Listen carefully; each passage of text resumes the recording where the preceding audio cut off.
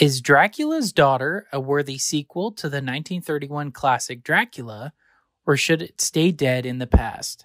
Find out today on Really Old Movies.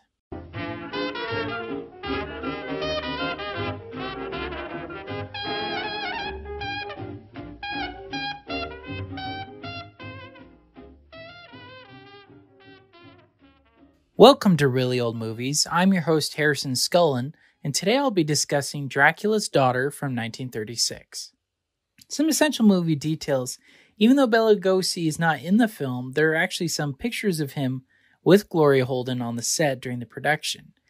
And there's even a wax statue of him in the movie that has a stake sticking out of him. And another essential movie detail, after production wrapped, Universal's creditor seized control of the studio and kicked out the Laemmle family. So Carl Laemmle, he and his son Laemmle Jr. came up with a bunch of the Universal monster movies and put the company in a lot of dire straits. You know, they were very poor. And so they were kicked out of the studio unceremoniously. And so after this is when they became a lot more strict with their productions and a lot more like a factory rather than an artistic taking risks type of studio. All right, so now I'll get into the plot for Dracula's Daughter. I gave it a 4 out of 5. I thought it was fantastic. I loved the actress Gloria Holden who played the daughter and how she kind of played a more sophisticated character. You know, in this version of the story, kind of similar to the Dracula, but in this one, instead of her being just a killer who just is out on the loose, she's more of a character you empathize with because she kind of wants to die. You know, she hates being cursed with this. She feels out of place and wants to be free of being a vampire, but she can't resist, you know, blood and whatnot because it's in her nature, right? And so I really liked that aspect and it was very, very interesting. And no real complaints with it. I just don't like how abrupt the ending is. And like I said, that's standard with these Universal monster movies. But I really like this plot. I thought it was really good. All right, in regards to the acting, same thing, really fantastic. I love Gloria Holden, like I mentioned. And she was fantastic as Countess Zaleska. The only character I didn't really like was Jeffrey.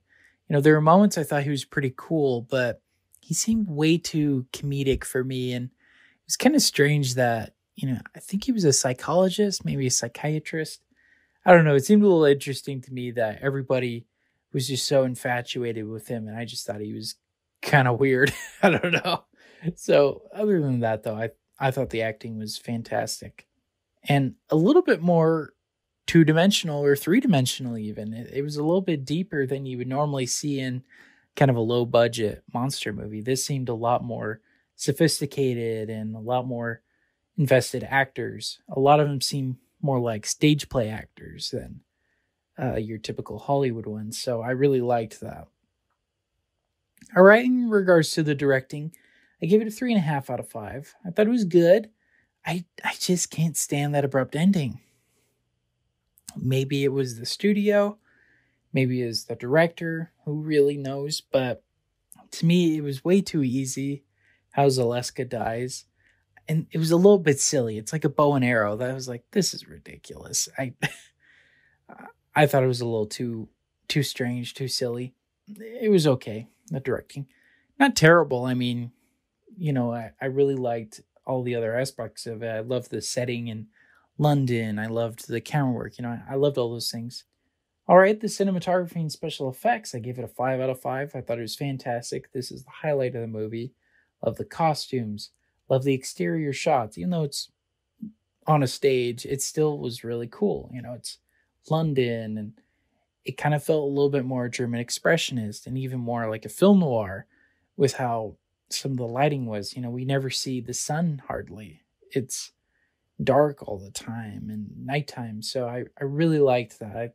That perfectly fits the movie and perfectly shows how beautiful black and white movies can be sometimes. So yeah, fantastic. Loved the effects. And they were kind of subtle too. We didn't have a whole lot of like bats or anything like that in the original. In regards to the music, it was okay. It was standard, theatrical music. Doesn't stand out too much. Not anywhere near as iconic as the original Dracula film, which is too bad because I love the music in that movie.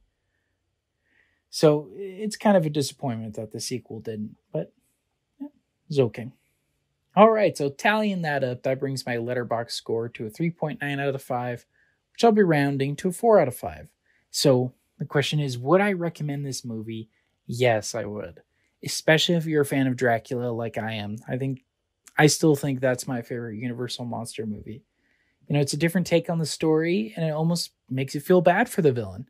Now, nowadays, that trope is used all the time, and it's kind of tiring now, but just thinking how, back in the 30s, that wasn't very common. A lot of movies were kind of black and white. No pun intended, but they were pretty straightforward. It was very easy to see who's the hero, very easy to see who the villain was.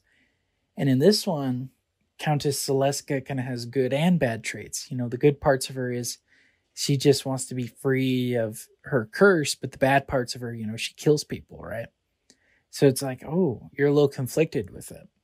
And there was a lot of nuance to it. I really liked that. All right, well, those are my thoughts on Dracula's Daughter from 1936. Thank you so much for listening to today's episode. Make sure to subscribe to our Instagram and Facebook at Really Old Movies, where I discuss details about the week's particular film. New podcast episodes are released Saturdays at 8 p.m. Pacific Standard Time on Apple Podcasts, Spotify, and Amazon Music. All right, thank you so much. This has been Really Old Movies. I'm your host, Harrison Scullin. Take care.